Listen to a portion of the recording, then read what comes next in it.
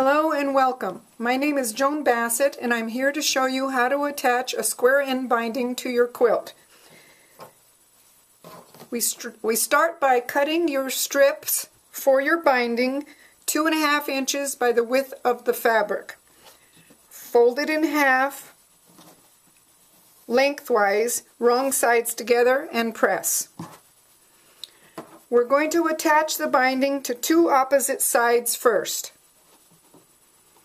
We do that by laying the binding on top of the quilt, matching the raw edges, and using a 1/4 inch seam allowance so that to your quilt, making sure that your binding extends past the quilt by at least 1 inch on both ends.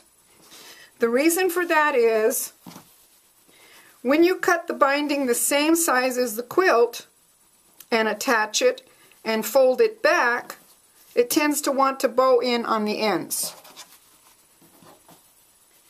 Once you've attached your binding, you press it by folding the binding back over the stitching and press.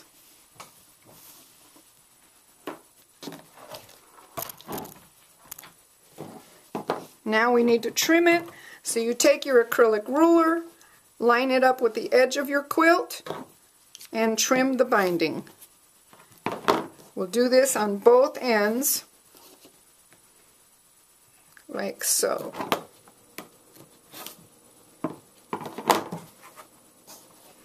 Now we need to attach the remaining two sides. To do that, you take your binding, lay it with the raw edges matching and extending past your first binding that you attached by at least 1 inch on both ends. Using the 1/4 inch seam, sew that on, press it back over the fold. Now to trim this last binding, you would take your ruler and line it up with the first binding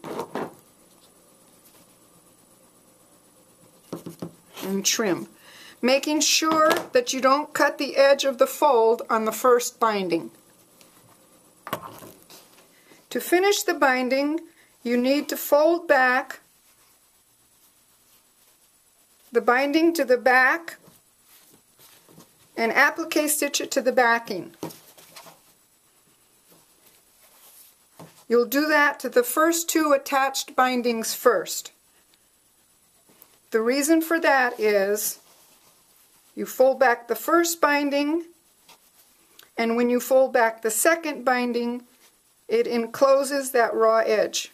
Here's the raw edge, here's the second binding, and you have a clean finish. Thank you for joining me, and I'm hoping this is helpful and you'll get to try it soon.